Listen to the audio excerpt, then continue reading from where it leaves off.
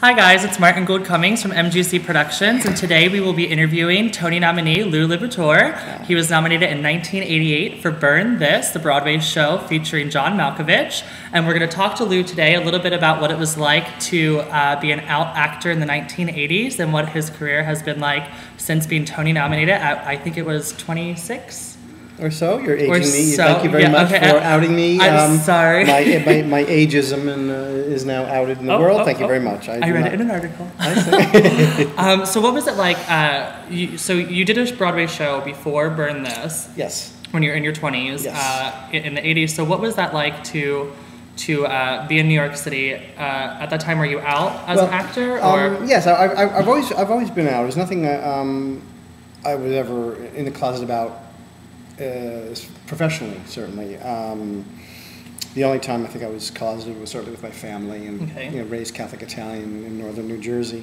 People are going to be a little slow on the uptake about that. But all through college, I sort of knew. I sort of came out to myself. I suppose when I was in grammar school, I sort of knew something was different. And during high school, I sort of this is I like men. But I didn't really do anything about it. I wasn't sexually active, and so it wasn't anything that was sort of burning inside of me, or was a problem, or I acted upon. It was just sort of there. Something that was known. I had brown hair. I was gay. I was on the wrestling team, and it was like no big thing to me at the moment. And I think that attitude has always sort of carried me forward. Okay. Because I never thought much about it, like it was a problem, or like it was something to be hidden, or oh my God. And I knew it was sensitive to my family, but that's the only time I felt it was sensitive. I never felt. But career-wise, you always felt that you could be yourself. Right. And I didn't feel express right. it. I didn't feel I had to hide anything.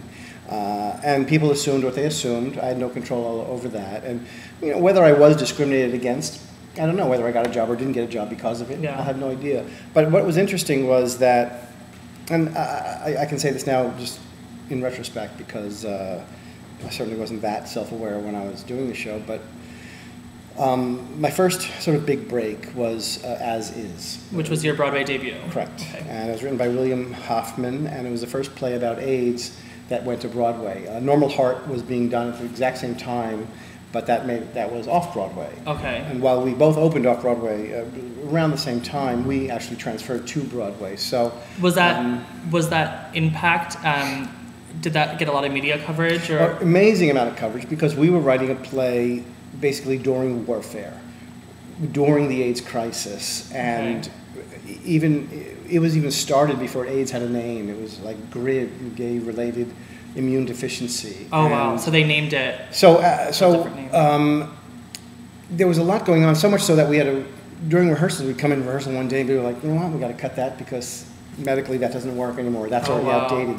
They were finding new drugs. Things had to be changed constantly. So if you do the play now, it's an amazing period piece. But when I was doing the play, it was amazing to be a part of. We were commenting immediately on what was happening in the world with AIDS and HIV, and the hysteria, the people's just reactions to it, the positive and the negative, mostly negative. What was the audience when the audience came to see the show? What was because a lot of Broadway shows get a lot of tourists and things like that. People that might not. I will say it was a tough sell. Though we had a lot of comedy. It was a lot of comedy, and so you put a humor to. Yes, and thankfully there was a lot of it because of me. Thank you very much. Very good, very good. But Bill was very kind. He wrote 8 roles that I portrayed in the ensemble. Okay. It was a 90-minute show, no intermission, and I was just running from role to role to role, scene to scene to scene, and a variety of roles, and gay and straight, and I was even played a Puerto Rican guy in the hospital. But there was a lot of humor in the show, and I think that's what sold. And also, our show was a love story. It wasn't a play about AIDS. It wasn't a play about AIDS. It was a play about a love story. That one of the couple happened to be gay, and one of them had AIDS. Okay. And so that's sort of how we sold it, was as a love story, and I think that's where it stands. It stands. It was amazing. So, sort of fast forward to Burn This, playing a gay role again in that. It was again a confluence of the timing, the writing, the directing, where I was in my career, and my age. It was just a role that I know I was born to play, I was a part of the Circle Repertory Company at that point. That's where I started as an intern, working $50 a week, shoveling snow off the top of the theater, things like that. Oh my gosh. Running for coffee.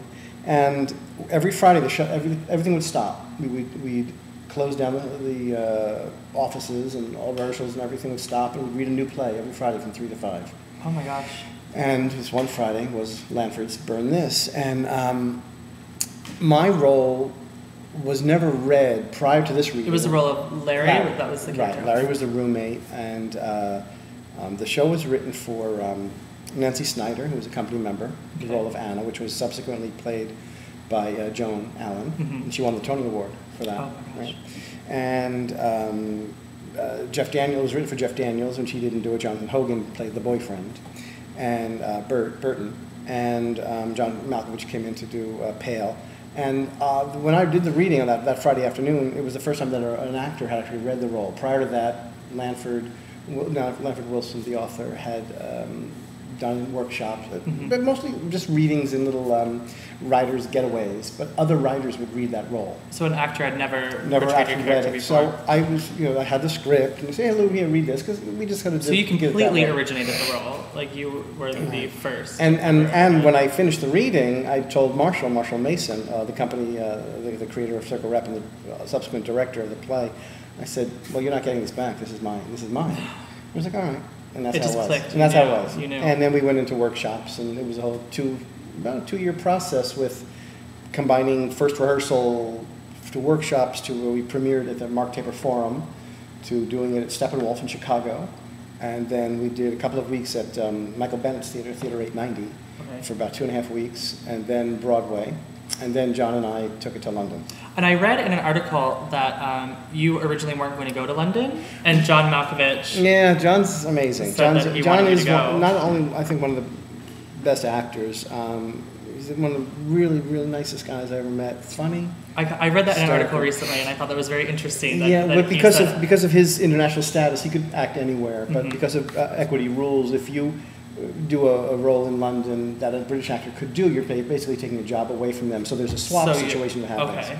But originally they wanted the original cast. That's what they wanted, all 4 of us to go. But Joan didn't want to recreate it, didn't want to go, because it's a rough role for a woman. And so they said, okay, 2 American, 2 English. And John was part of it. He was definitely going. He goes, well, I'm not going. Because of the name, so right. He got to he go. Was certainly right, and it would help. His certainly in his time in his career, it was perfect for him to do that. And certainly go to London. And he said, well, I'm not going unless Lou goes. Oh my gosh. And I was like, oh, thank you, buddy. Well, thanks.